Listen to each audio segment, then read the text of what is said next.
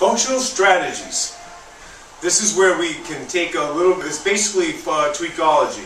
Our strategy to tweak something to get the desired chain reaction. Remember what I mentioned before, these things all build upon one another. Okay, so it's ultimately, what do you want the body to do to make the desired effect of function? Okay, so there's four basic strategies that we employ that you read in the book. Besides the strategy of tweakology, we have strategy of success. What can your client do well without dysfunction or pain?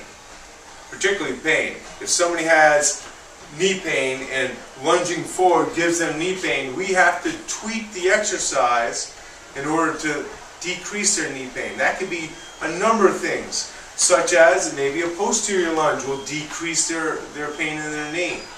Maybe a reach with the arm will decrease their pain. Find this functional threshold of success. You work that threshold close to the threshold of pain, but not exceeding the pain threshold.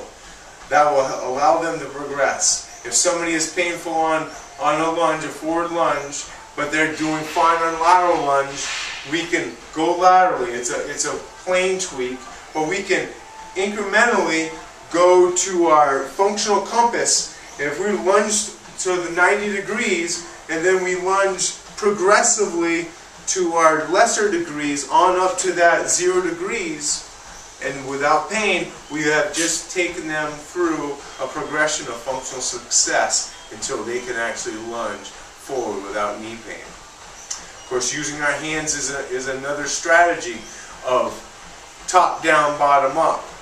So if I reach with my hands, I have less excursion of the knee. I develop more strength or more involvement in my hip, going back to the plane tweak of joints, or rather the movement tweak of joints. So if I take a step forward and I reach forward with minimal knee excursion, I actually just did a lunge, but I involved my hip musculature to support my knee.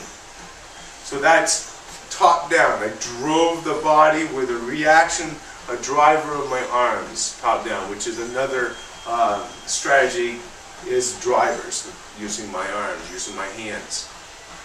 The strategy of friends in, friends out. That's another example. This gets a little confusing. What are friends? What are not friends?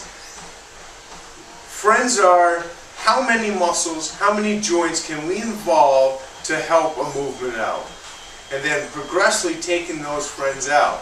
For example, if I think my hip is the friend because that's the powerhouse of all muscles, and I'll use the example of lunging.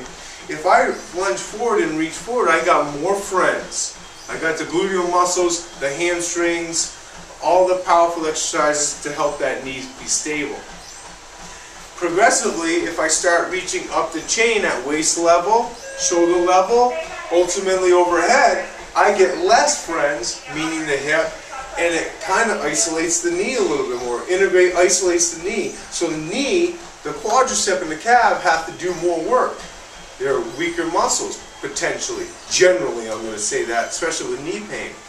But as we get there, that's going to prove that we've done the proper success to feed in the friends and take out the friends.